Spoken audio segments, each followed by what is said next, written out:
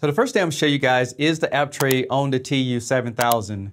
At the bottom here, you see all these different applications, and these are applications that you might have downloaded.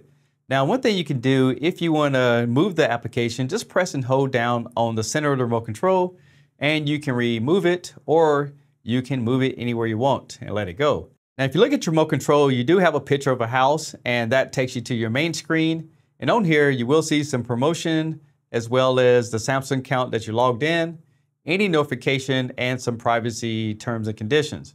If you go over a couple more, then you have the App Store. Now, one thing about the App Store, if you go to the top, you can see that I'm logged into a demo. And if you press on it, you can view your account, you can sign in with a different login, or you can create a brand new account using the application on your smartphone. And all you would do is just take your phone and scan this QR code. It'll take you over to Samsung website where you can go ahead and create your account. Next, you have a application search and you have a settings. Now, I know some of these applications you might not want on a television, but you can see the only option you have is to reinstall them, but you can't remove some of the factory applications that's in the television. Now, if you go through this list, see, reinstall is the only option you get. But if you do want to clean up your TV, just go through some of these different applications and just see if you can remove applications that you don't need. Now, I will tell you for a fact that anything that you actually download, you can remove those with no problems. Now, taking a further look at the App Store, if we go down, we have some different apps that you can try for free. You have Editor's Choice, and if you go down to the bottom, you have these different genres like radio and music, and that could be Spotify or Apple Music. Time to Kill. This is the Smart View enabled for mobile devices from Samsung. News and weather. So these are all the different options that you get. Next on the application tray, you have a search. And with this search, you can look for any type of applications that are available in the television. And I will tell you that some items like this is free, where when you see something like VOD as video on demand, these may be connected to an application that you had to pay for. Next, we have sources. And this will show everything plugged in. As you can see, I have a PS5 on it. If you arrow up, you can edit. And this is where you can give it a different name if you like to. I'm gonna leave it just the way it is. I do have a video server. This is my ATSC 2.2 network adapter. And you can see there's a PC, connection guide, and universal remote. And the great thing about this remote control is that it uses CEC. And CEC is gonna allow the HDMI connection to program the remote control without having to have any kind of code or anything. Next, we have settings. If you press on it, you go to the main settings, which we'll do in just a minute. But if you go up, you have an e-manual. And the first thing you see is device care. And this can check for any kind of issues you have with the TV. You have a troubleshooting guide. You have a first-time use, so it walks you through some of the different things you might want to know. Accessibility, and you have frequent asked questions. You also can type in a question at the top. You can see topics that you looked at before, and you can see a site map that shows you all the different options that are available inside of this e-manual. Next, it shows you your Wi-Fi connection, and you can instantly go to your network settings in case you want to change your Wi-Fi. You have your different picture modes, and right now it's set to gaming because of the PS5, but if I turn that off, you can see you get other options like standard, natural, movie, filmmakers mode, dynamic, back to standard. You also get that option for your audio system. You can also change your sound outputs. Right now it's on TV speakers, but you can then switch over to fiber optic. If you do have a HDMI soundbar into it, you can also switch over to that. Over here you have closed caption and a sleep timer, your color profiles, auto clarity, and a few other options right there. Now, if we go back down to the settings and press the center on the remote control, then we go into the actual settings. Inside of here, the first thing you have is picture mode. And I just showed you all the options for that as well. Next, you have your picture size. So in certain situations, you can actually take a letterbox TV program and make it widescreen. So you can see custom, and you can zoom and do a few other features like that. Under expert settings, this is where you can go in and tweak the TV out just a little bit more. You have your brightness, contrast, sharpness. You can also apply that color profile to all your sources, or you can just use it to the current source, like for example, the PlayStation. You can also go in here and do a contrast enhancer. So that's going to make it a little bit darker as far as your black levels. Under field mode, if you're using the tuner built in, you might be able to clean some things up with that.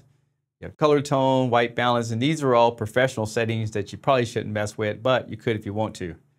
Now, if you go down to the bottom, you can reset the picture back to the way it came out of the box, just in case you make a mistake. Under sound settings, you can see there's a TV speaker.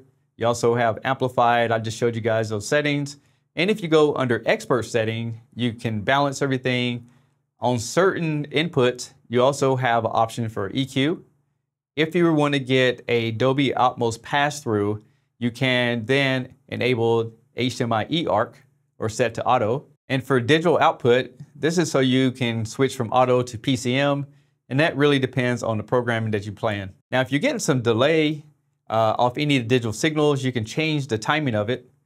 You can see there's the Dolby Atmos, and again, that's going through HDMI. Auto volume, that's for those loud commercials. Sound feedback is whenever you hear all the little beeps, whenever you're hitting things on, but I have the volume down, and you can reset the sound at the bottom. Now, over here you have broadcast, but the interesting thing is you have to hit the home button and go back to Samsung TV Plus. Once you actually engage that, then you can see all the different options. So if I press on that, and then press on the center, you can see you can broadcast. This is where you can program for different stations. And I do have an antenna plugged into it. And you would start the programming right there. You also can put different ratings on it for parental controls. Next on the list, we have general, and then you have features for accessibility. And this is where you can have the TV to talk as you go through the menu for the hearing impaired. You can adjust your closed caption. You can learn the remote control to different features. You also can turn off the picture, so if you just want to hear sound, just hit that button and the TV screen will turn off temporarily. And you have high contrast and a few other options down at the bottom. Next, we have network, and inside of here is where you can actually change your Wi-Fi connection as well as reset everything or hook up a wired connection like an Ethernet cable. Under system management, this is where you can set your time and date, but a lot of times it's automatic if you have internet connected to it. You can change your language right here. And these are all the different languages that is available in this particular region television. Here we have your Samsung account. You also can rename the television. So if you don't want that name, you can just change it to anything you like. You also can put a PIN number on it. So if you're worried about someone buying apps or anything like that, if you have your credit card on file, you can change that to anything you like. And down here at the bottom, this is how you can switch from store mode to home mode if you want to see what the TV can really do, like what you see in the store. You just hit the 4 zeros, toggle to retail, give it a second, and it'll start displaying those demos. Next, we have Exchange Device Management. Under here, you can enable or disable the CEC, and that's great for sound bars that are connected to it or gaming consoles. That's going to allow you to control it with the TV remote control. Under External Device Management, you can control the CEC, so you can control like your PlayStation or anything plugged into the television. And we have a gaming mode, so this is where you can turn it off and on.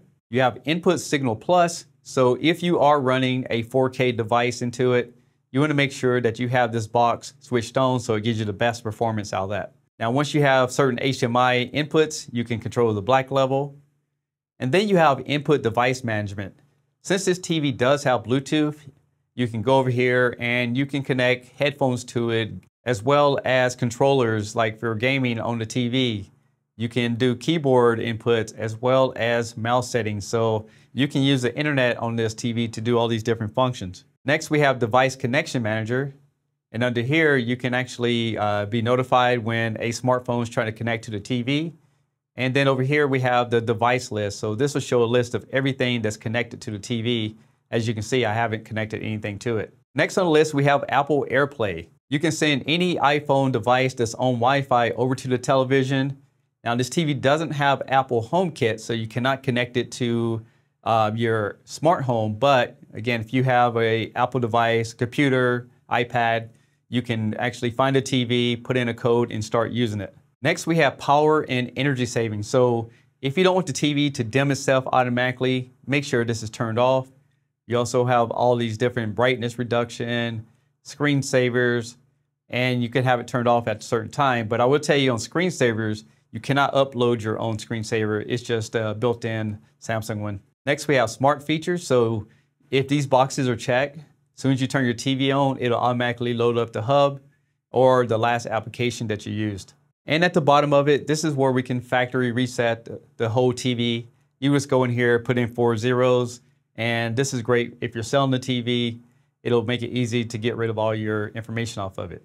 Now last, we have support, and this is where you can do software updates. You also can do some troubleshooting like I showed you guys earlier, as well as the e-management. You have device care like I showed you earlier, where you can diagnose the TV.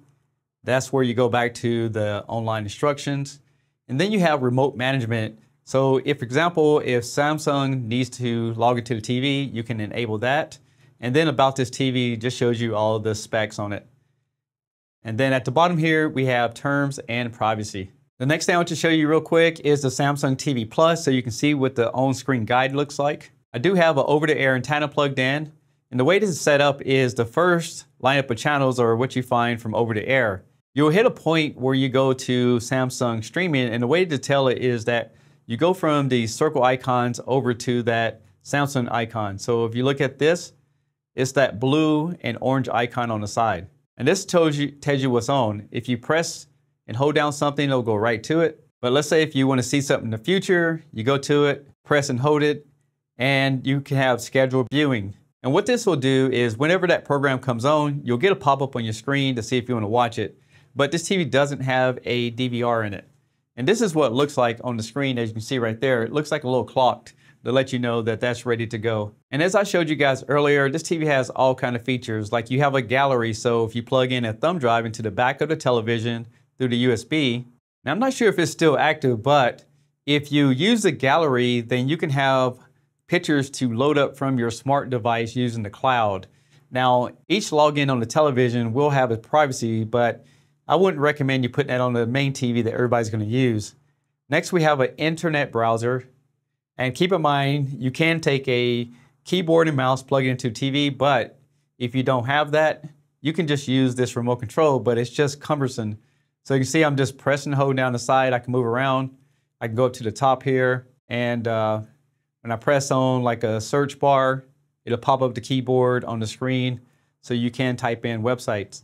Now I will tell you, I haven't tried this on movies online. I'll just recommend if you're gonna watch movies, you probably wanna use the built-in app system or get an external device. And the last option, if you press down from your main screen, this will show you all kinds of information that you can do on TV, like applications that you can buy movies. It'll show you, again, popular searches that other people are using, recently added movies. And again, some of these are paid, some of them are free with commercials. So that gives you an idea of how this operating system works. So I hope you guys enjoyed this video. I'm Tech Steve. Thanks a lot for watching.